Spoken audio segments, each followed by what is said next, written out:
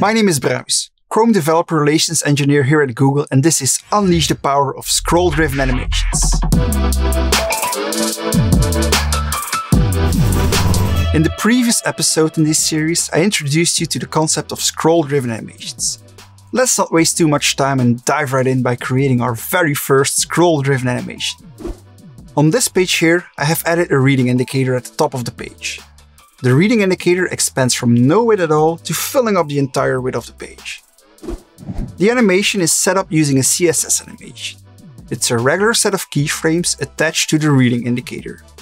The animation has a linear easing and takes 2 full seconds to complete. The animation currently runs on the default document timeline, which ticks forward as time passes by. Every time I reload the page, the document timeline starts at 0 seconds and the animation restarts. To change the animation to a scroll-driven one, there's a new type of timeline that you can use, namely a scroll timeline. This is a special type of timeline that tracks the scroll position of a scroll container. The startmost scroll position represents 0% progress, and the endmost scroll position represents 100% progress. When using such a timeline as a timeline of an animation, the animation will be controlled by the act of you scroll. So, back to the reading indicator.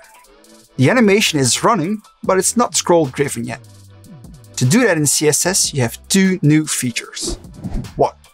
The animation timeline property. This property allows you to specify the timeline that controls the animation's progress. And 2. The scroll function.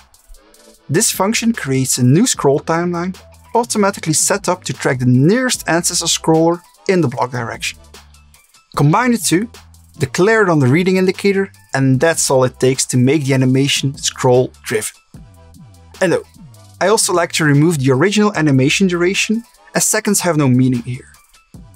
Alternatively, instead of removing it, you can also choose to replace it with a value of auto. Here's the page with the code applied.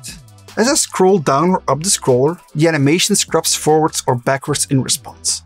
When I pause scrolling, the animation also pauses at its current position. If you're wondering if you can put the value of the animation timeline property in the animation shorthand, the answer here is unfortunately no. Even stronger, the animation timeline property is a reset-only subproperty of the shorthand, meaning that its value gets reset when you use the shorthand. As a result, make sure that you declare the animation timeline property after using the animation shorthand. If you do it the other way around, the shorthand will reset the animation timeline property to its initial value. Okay, that was pretty cool and fairly easy to do, right? But how does this scroll function work, and how does it know which scroller to track? Well, the scroll function creates an anonymous scroll timeline that walks up the ancestor tree from the targeted element to find the nearest ancestor scroller. In this example, that happens to be the root element. This nearest ancestor scroll's scroll progress is then tracked in the block direction. Note that it's called an anonymous scroll timeline because you're not giving the timeline a name which you can refer to later on. In a future video, I'll show you how to create a name one, no worries.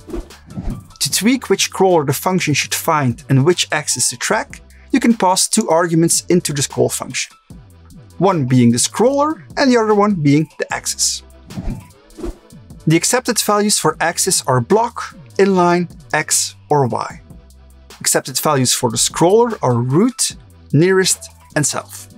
Here's a little tool that allows you to change the values on the fly to see what they mean. The default value for scroller is nearest, which tracks the nearest ancestor of the subject that is a scroll container. Change it to root to track the root scroller, and the third option of self allows you to track the element's its own scroll offset. Setting the axis to block or inline tracks progress along that specific axis of the scroll container. The default value is block, and the interpretation of it depends on the writing mode of the element. You can also use X or Y to specify an axis that is independent of the writing mode. You might have noticed that in the code for the revealing indicator I use the scroll function without any arguments. That works because I rely on the default values. However, the default value for scroller is nearest, yet somehow I am tracking the root scroller progress. Well, this is not a typo here, because the nearest scroller of the progress indicator also happens to be the root scroller. So here, the two keywords for this case specifically target the very same element. And oh, should there be no ancestor scroller, for example if the root element does not have any overflow, then the animation becomes inactive. Before I conclude this video, let's not forget that you are not limited to only CSS to create scroll-driven animations.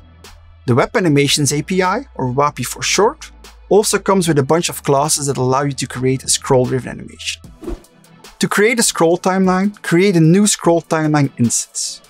When creating an animation, use the timeline option to attach that timeline to the animation. The scroll timeline interface can be configured through the source and axis options. While axis accepts the same values as with the CSS approach, the source here is not a keyword, but a reference to an element in the DOM. And that's it for this video in the series. To recap, I showed you how to create an anonymous scroll timeline in CSS using the scroll function that will automatically track the nearest ancestor scroller in the block direction.